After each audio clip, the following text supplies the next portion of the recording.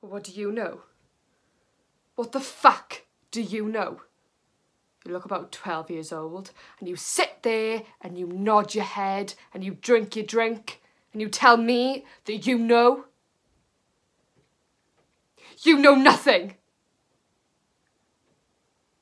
And you who got a bit of the 9-to-5 pressure, just enough to start playing away. What the fuck do you know about living with any of this? But I'm glad that amongst all your long hours and your untold pressure, that you somehow managed to find the time to fuck about, because me and my husband have stopped fucking ever since. You wouldn't know where sorry starts. Oh, or would you role play to figure that out?